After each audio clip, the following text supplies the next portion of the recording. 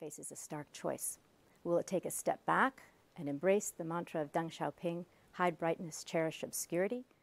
And they are taken back, and the regime is under huge pressure because I believe the Deng Xiaoping faction and others, even at the highest level. Xi Jinping's in your face. Deng Xiaoping was hide and bide until he needed to be in your face with the Tiananmen massacre. So, this is size as distinct from growth. So 20 years ago, China started growing in 1978 when Deng Xiaoping decided with his concentrate on.